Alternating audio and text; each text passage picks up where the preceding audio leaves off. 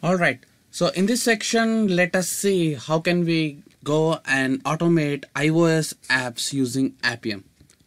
Okay, so before that, there are some prerequisites we need to do as part of the installation, and let's complete that first.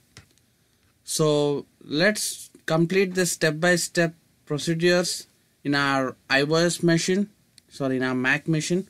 So that gives you better start to build our Appium test cases. So the first one, build the iOS app in local machine for practice. Okay, so I'm switching to my Mac machine.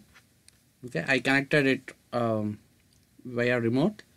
So firstly, let's go and download one app which we need to practice. We will start from there. So you can actually hit UI catalog app GitHub download.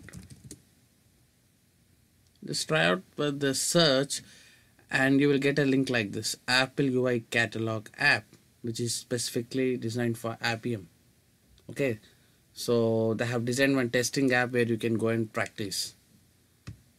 Go to that link and here just download it. Okay, you will get it in zip format. So just go and say download zip. That's it. So this will be in your local Mac machine. So one thing to say, as we are working on iOS, we should use only Mac OS. Okay, so we should always use a Mac, Apple. So you cannot do all this stuff on Windows, isn't it? You cannot invoke iOS apps, iOS emulators in Windows. So that is strictly in Mac. So that's what I mean now. So I have bought that specific Mac server and I'm trying to explain these lectures. Alright, so once you download UI catalog app, go to that specific downloaded location. Okay, let's go to that location. Yeah, so it's downloaded and created a folder called iOS UI catalog master. So open this folder. In this folder, you will see a file called uicatalog.xcode project. Check out a file with Xcode project extension. Okay, so try to open this file. So this file, this UI catalog app opens in our Xcode tool. Okay, I told you right in my initial lectures when I'm dealing with Mac installation, like how to download Xcode. Okay, so to build this app you need Xcode. So if you do not have that in your machine, just go to your app store and say, and just type Xcode so that you will get downloaded the latest version of it. Xcode. It's available in the app store. Okay, so here you go. Just download this. That's it. So thereafter, once you download that, and when you try to open this file in that Xcode tool, now the Xcode complete tool will get invoked by deploying this project into that. You see that. So UI catalog project is deployed into this Xcode.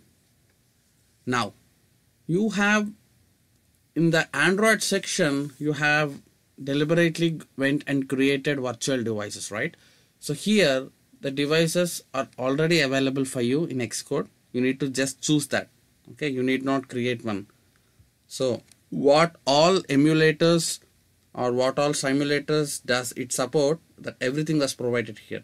Okay, you need not create anything specific.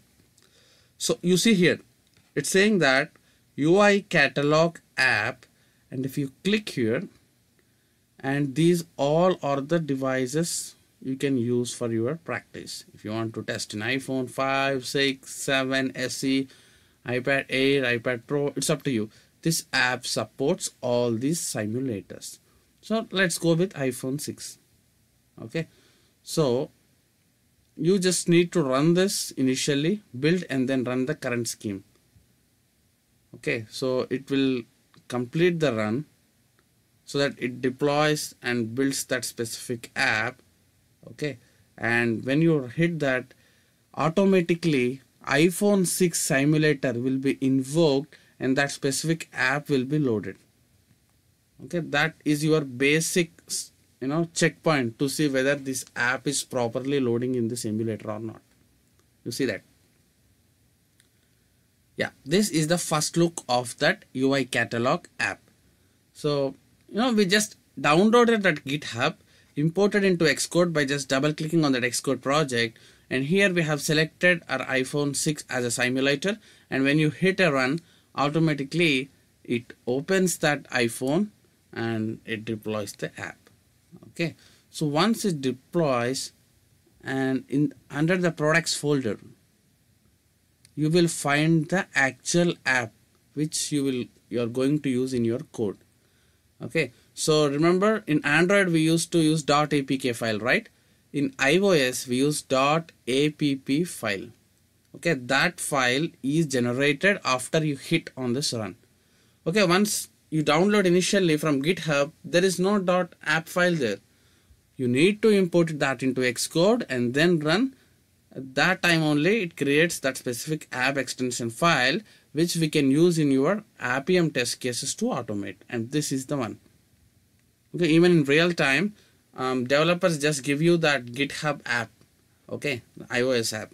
You need to import that into Xcode and create this under the products folder. You will see that app, and this is how you can create app from the developer iOS code, isn't it? It's that simple.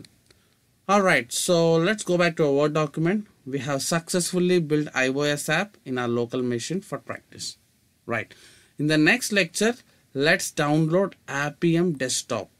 Let's see what is Appium Desktop and how it helps in our automation. Right. Thank you.